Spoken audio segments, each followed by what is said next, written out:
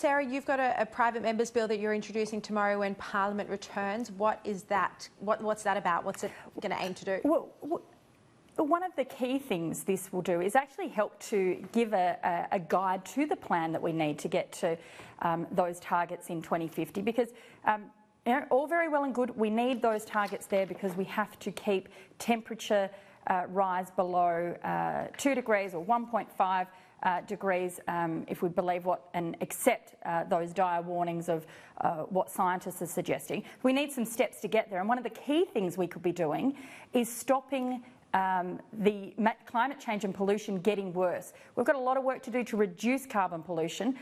We've also got to stop making things worse. So this bill will build into our environmental laws a climate trigger. You'd be surprised, Sharri, to know, and I think lots of Australians are, that our current environment laws don't allow for big projects, whether they're mines or oil drilling or big land clearing projects, to be assessed before they're given the green tick of approval for their the impact that they're going to make to the climate. I thought there were environmental approvals before. I thought there were environmental approvals that the federal government was required to give before major projects were built. Yes, except that none of them include the impact on climate change. None of the current laws include an assessment of how polluting these projects are going to be and how much worse they're going to make climate change. Is this a bill you're likely to support tomorrow? Well, that's going to be a matter for the Environment Minister to make those final decisions. So, but certainly we consider all policies on their merits, and the government will come to a position on this. But when it comes to the work we are doing and we will continue to do, we've got a plan, we're laying it out, we're getting on with it, and with all due respect to the Greens rarely think about when you're having action on things like climate change, what the actual impacts are on jobs, what the impact is on the economy. That is incumbent upon us as a government to be doing, and that's what we'll continue to do. But we always consider on their merits any policy proposals that are put forward. I look forward to the debate tomorrow morning. It'll kick off and hopefully we can thrash out some of these issues there. We will watch it. But look, I just want to ask you both about IR reform. Christian Porter is introducing new legislation that looks to criminalise companies that underpay and exploit their workers and to further publicly name and shame them. The problem with this is that in the vast majority, 95% of cases, companies do not intend, they do not deliberately underpay workers, and we've seen evidence that there is just as much overpayment as there is underpayment. The problem is the complexity of the system at the moment.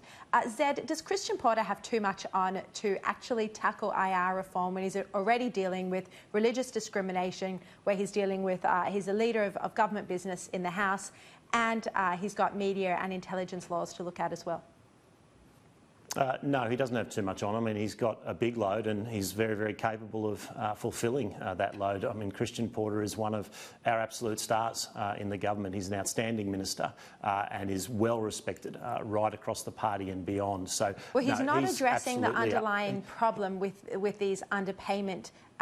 With the underpayment issue, you know, you've had companies like Qantas, ABC, Woolworths, Coles, Wesfarmers, everyone underpaying their workers. You know, this shows there is a real endemic problem with the system.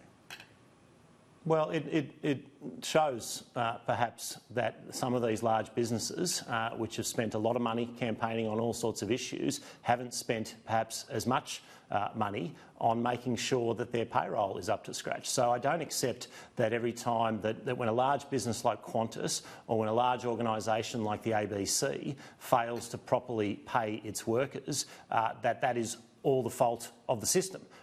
You could easily make the argument that large companies like that should easily be able to get their systems in place to make sure that workers aren't underpaid. And when Christian Porter talks about laws going forward, he is talking about systematic and deliberate underpaying of staff. There are penalties in place when staff are underpaid, but big businesses should be able to get their act together in order to pay their staff properly. Well, I think this could be a case of where politicians have absolutely no experience in business, and so they don't understand, the processes when it comes to actually paying staff.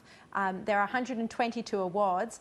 Sarah Hanson Young, these big companies, contrary to what Zed just said, these big companies like Qantas and the ABC and others hire specialised firms to try and work out what they should pay their staff, and they have teams of lawyers doing this.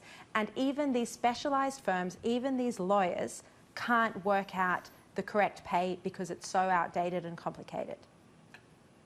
Well, look, there is clearly a problem that is becoming more and more widespread, and that's one of the reasons why the Greens have called for a royal commission into underpaying and wage theft.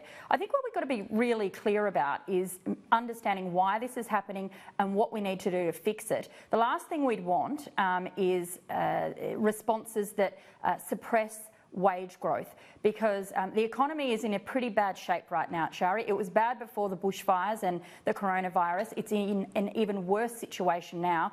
That's why the government doesn't want to talk about the big issues, because they don't want to take responsibility for the fact that the economy is going down the toilet right now. The last thing we need, the last thing we need is for some knee-jerk reactions that would suppress wage growth even more. We need to make sure that people get Sarah, paid you might be what they deserve to get paid, and that the economy continues to have some strength back in it.